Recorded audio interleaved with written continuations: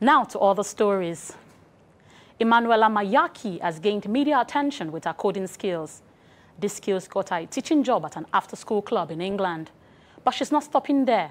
The tech genius has plans to become a machine learning engineer. In 2018, 9-year-old Emmanuella Mayaki caught the attention of the public when she built a mobile app and website to teach ICT skills for free. I started using computers at the age of 6. I was really interested in coding, and I was fascinated about the way you could create a lot of things using just minor code and computer language. So that's when I knew that coding was for me. At the age of 10, Emmanuella relocated to the UK, where her skills earned her a job at an after-school club.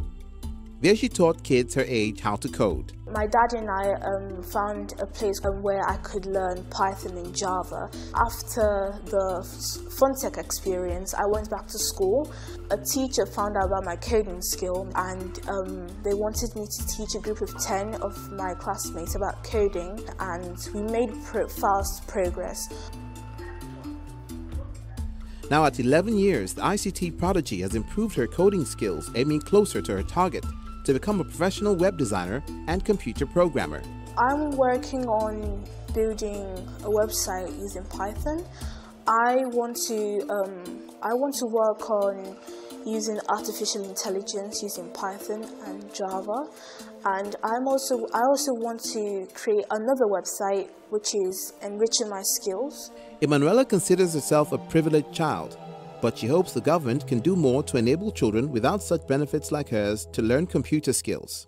I want to say that the government should put infrastructures in place so that children and people would be able to improve in technology.